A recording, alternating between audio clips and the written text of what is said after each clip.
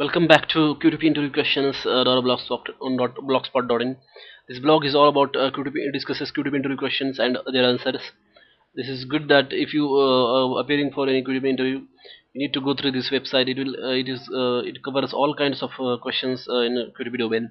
Now in this audio, I'm going to tell you how to get the data from database. That is, I'm trying to access the Microsoft Access database from this program, and similarly we can access any kind of database from QTP. So it will give you the a clear idea of how we can access the records from the database or any table from a database. Now as you can see, there is code goes like this. I've created one adodb.connection object, and using the open method I'm opening one record. That is, I'm opening this database file admission project.mdb, and then I have created one adodb.record set object, and that record set object provides one method, that is open.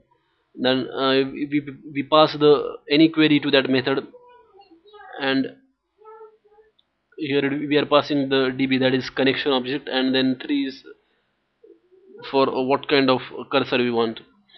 So generally we pass 3 here.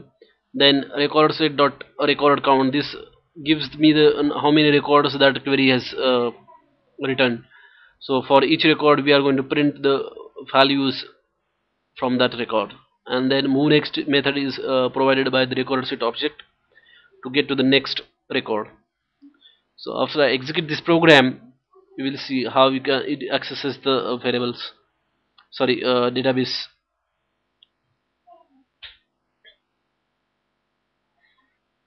So here it is printed everything from the database, that is admission underscore project.mdb. So I will also open that database for you. So here is the database that contains course ID, course name, course duration, course fee, course contents, having this many records. So same thing it is printed here, as you can see, 5c6 Java 8 nothing, 9 nothing, 10 nothing, and then 12.net. All the records from that table has been printed here. So this is how we can access any kind of database from QTP. So if you like this video, you can thumbs up this video, or you like make your comments from this video, or you can get in touch with me. My email ID is reply2sagar@gmail.com. Thank you.